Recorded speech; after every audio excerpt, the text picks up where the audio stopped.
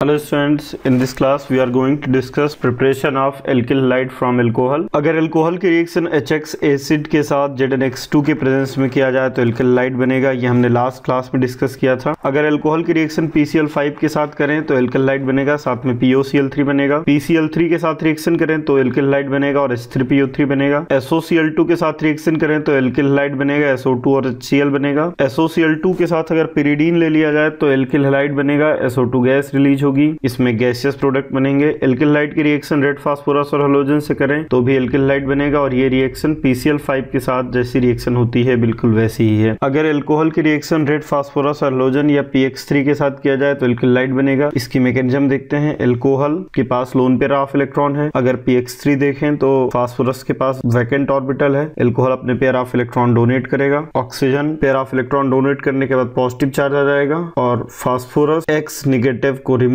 कर देगा तो ये बन गया ऑक्सोनियम आयन सॉल्ट। अब यहाँ पे ऑक्सोनियम आयन सॉल्ट में ये X negative as a nucleophile attack करेगा। ये इलेक्ट्रॉन यहाँ पे शिफ्ट होंगे, POH X2 बन गया और साथ में एल्किल हाइड। अब अगर इसी रिएक्शन को बार बार रिपीट किया जाए तो दोनों X निकल जाएंगे। Finally 3 molecule of alkyl hide बनेंगे प्लस H3PO3 बनेगा। अगर एल्कोहल की रिएक्शन PCl5 के साथ कहें तो एल्किल हाइड बनेगा, साथ में POCl3 और HCl। अब यहाँ पर देखें अगर PCl5 एग्जिस्ट करता है PCl4 पॉजिटिव और PCl6 नेगेटिव के फॉर्म में। एल्कोहल के पास पेयर ऑफ इलेक्ट्रॉन है, PCl4 पॉजिटिव को इलेक्ट्रॉन पेयर डोनेट करेगा। डोनेट करने पर ऑक्सीजन के ऊपर पॉजिटिव चार्ज आ जाएगा। अगर ऑक्सीजन के ऊपर पॉजिटिव चार्ज है तो ये पॉजिटिव चार्ज न्यूट्रलाइज होना चाहेगा। Cl नेगेटिव जाके R positive pay back side से अटैक करेगा। ये इलेक्ट्रॉन यहाँ पे शिफ्ट होंगे तो ये बन जाएगा RCl और प्लस POCl3। ये अब यहाँ पे अगर रिएक्शन की मैकेनिज्म देखें तो यहाँ पे Cl नेगेटिव का अटैक बैक साइड से हो रहा है, इसलिए ये मैकेनिज्म इस रिएक्शन की SN2 मैकेनिज्म है। और अगर SN2 मैकेनिज्म है तो यहाँ पे ध्यान रखना होगा इन्वर्जन ऑफ कॉन्फ़िगरेशन होगा। एल्कोहल की ही तरह और भी कंपाउंड हैं जो PCl5 से रिएक्ट करते हैं। जैसे ईथर की रिएक्शन अगर PCl5 से करें तो यहाँ पे POCl3 बनेगा। यहाँ पे एक इंपॉर्टेंट पॉइंट है, हर केस में ऑक्सीजन कंटेनिंग ग्रुप की रिएक्शन जब हम PCl5 के साथ करते हैं तो POCl3 बनता है, ये ध्यान रखना होगा। जैसे ROR तो यहाँ पे एक RCl बन जाएगा, एक R-Cl बन जाएगा, साथ में POCl3 बनेगा। PCl5 की रिएक्शन करें तो सबसे पहले हमें यही करना है, POCl3 निकालना है। अगर POCl3 निकाल दिया जाए, POCl3 बाहर हो गया, कार्बन पे 2 वैलेंसी फ्री हुई तो 2 Cl लग गया। RCOOH की रिएक्शन PCl5 से करें तो अगेन POCl3 बाहर करना है। अगर POCl3 बाहर हो गया, HCl बाहर हो गया तो RCOCl बनेगा। अगर ईस्टर की रिएक्शन PCl5 से करें तो सिमिलरली यहाँ से POCl3 बाहर हो गया, 2 Cl थे तो एक एसिड क्लोराइड और एक एल्किल हाइड बन जाएगा। अगर एनहाइड्राइड की रिएक्शन PCl5 से करें तो POCl3 बाहर होगा, 2 Cl थे तो 2 RCOCl 2 एसिड क्लोराइड बन जाएगा। अगर इपॉक्साइड की रिएक्शन या साइक्लिक ईथर के साथ रिएक्शन करें तो अगेन POCl3 बाहर हो गया, 2 वैलेंसी फ्री हुई, दोनों पे क्लोरीन लग गया। सल्फोनिक एसिड के साथ PCl5 से रिएक्शन करें तो RSO2Cl प्लस POCl3 बाहर हो गया, साथ में HCl। अगर साइक्लिक ईस्टर की PCl5 से रिएक्शन करें तो यहाँ पे POCl3 बाहर, एक एसिड क्लोराइड बन गया और एक एल्किल हाइड। अगर एमाइड की रिएक्शन हम PCl5 से करते हैं तो फिर यहाँ पर भी पहले तो हमें क्या निकालना है, POCl3। और अगर POCl3 निकल गया, 2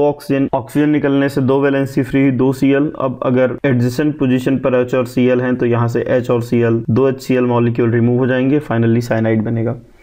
अगर एसिड एनहाइड्राइड की रिएक्शन PCl5 से करें, सिमिलरली हमें पहले POCl3 बाहर निकालना है और 2 एसिड क्लोराइड बन जाएंगे। Next reaction डार्जनेस method. अगर ROH एल्कोहल की रिएक्शन SOCl2 के साथ करें तो एल्काइल हाइड बनेगा प्लस SO2 प्लस HCl। अब इसमें SO2 और HCl गैसियस प्रोडक्ट हैं और डार्जनेस मेथड इसीलिए एल्काइल हाइड बनाने की one of the best method है। इस रिएक्शन में अगर देखें तो इस रिएक्शन की मैकेनिज्म SNI है। यहाँ पे रिटेंशन ऑफ कॉन्फ़िगरेशन होगा। जैसे अगर ये मॉलिक्यूल लिया जाए, यहाँ पे Me और OH पेपर के प्लेन में है, इथाइल फ्रंट में है, हाइड्रोजन बैक में है। SOCl2 के साथ देखें, यहाँ पे OH पुअर लिविंग ग्रुप है, पहले हमें इसको बेस्ट लिविंग ग्रुप में, बेटर लिविंग ग्रुप में कन्वर्ट करना होगा। OH as a nucleophile attack करेगा, बॉन्ड ओपन होगा, SO नेगेटिव ऑक्सीजन इलेक्ट्रॉन दिया था, इस पे पॉजिटिव चार्ज आ जाएगा। अब अगर ऑक्सीजन जैसे हाई इलेक्ट्रोनेगेटिव एलिमेंट पर पॉजिटिव चार्ज है तो ये इसको एलिमिनेट करेगा तो H पॉजिटिव यहाँ से निकलेगा, यहाँ पे इलेक्ट्रॉन शिफ्ट होंगे तो यहाँ से Cl नेगेटिव बाहर निकल जाएगा। तो after removal of HCl molecule chiral carbon का कॉन्फ़िगरेशन नहीं हुआ क्योंकि जो चेंज हो रहा रहा है वो ऑक्सीजन पर हो रहा है, तो ये बन गया OSOCl। अब यहाँ पे ये जो मॉलिक्यूल बना है इसमें एक इंट्रामोलिकुलर चेंज होगा, यहाँ पे एक इंट्रामोलिकुलर शिफ्टिंग होती है, यहाँ पे ये शिफ्ट होगा। यहाँ पे एक पेरीसाइक्लिक मैकेनिज्म है जिसमें 4 मेंबर्ड साइक्लिक ट्रांजिशन स्टेट बन रही है। सल्फर क्लोरीन बॉन्ड टूटेगा, क्लोरीन कार्बन बॉन्ड बनेगा, कार्बन ऑक्सीजन बॉन्ड ब्रेक होगा, सल्फर ऑक्सीजन बॉन्ड यहाँ पे फॉर्म होगा। तो अब जिस डायरेक्शन से लीविंग ग्रुप निकल रहा था उसी डायरेक्शन में Cl आएगा, बाकी मॉलिक्यूल का कन्फिग्रेशन चेंज नहीं होगा। तो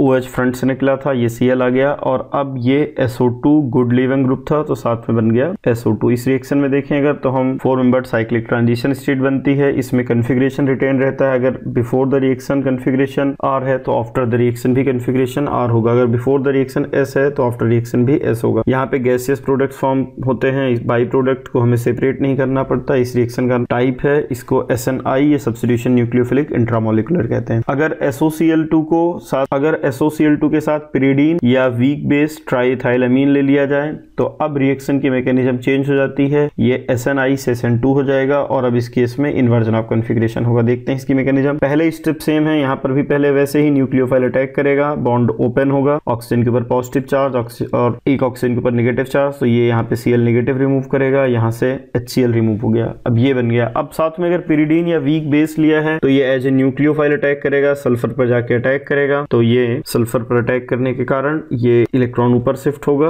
O नेगेटिव बन गया। अब अगर यहाँ पे देखें pyridine as a nucleophile attack करेगा, ये अटैक करेगा, बॉन्ड ओपन होगा, फिर बॉन्ड क्लोज होगा, Cl नेगेटिव बाहर निकल जाएगा। अगर OH राइट साइड पे था तो Cl लेफ्ट में आ जाएगा। अगर इसका कन्फिग्रेशन R था तो इसका S होगा। अगर इसका कन्फिग्रेशन स्टार्टिंग मटेरियल का R है तो प्रोडक्ट का रिएक्टेंट का S कन्फिग्रेशन, तो प्रोडक्ट कन्फिग्रेशन R।